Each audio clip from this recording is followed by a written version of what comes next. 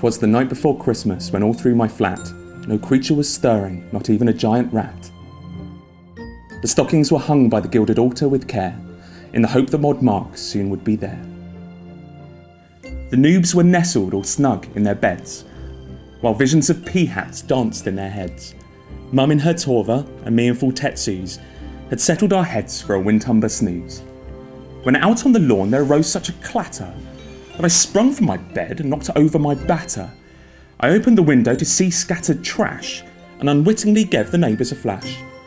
The moon gave a twinkle to the new fallen snow, like golden chinchompas staring up from below, when, what to my wondering eyes should appear but a sleigh with a minibar and 8 J-Mod reindeer, with a laughing old driver, tall, handsome and dark. I knew in a moment that it must be Mod Mark. Slower than snails his reindeer they came, and he whistled impatiently and called them by name. Osborne, Moltaire, Mod Pips and Timbo, on Paul M, on Jane, on Raven and Crow. To the top of the porch, to the top of the wall. Now dash away, dash away, dash away all.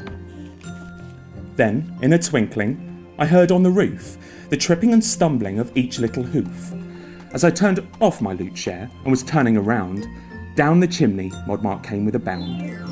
He wore a Slayer helm and Royal Dragon hide, but he still looked like Santa. Cosmetic override. A bundle of updates he had flung on his back, like the Rag and Bone Man opening his pack.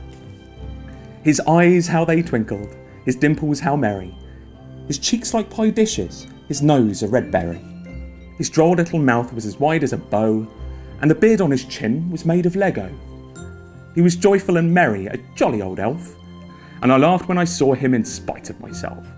A wink of his eye and he opened his hands, and I spied a new skill in the promised elf lands. He spoke not a word, but went straight to his work, and filled all the stockings, then turned with a twerk. And laying his finger aside of his nose, he gave me a nod, and up the chimney he rose.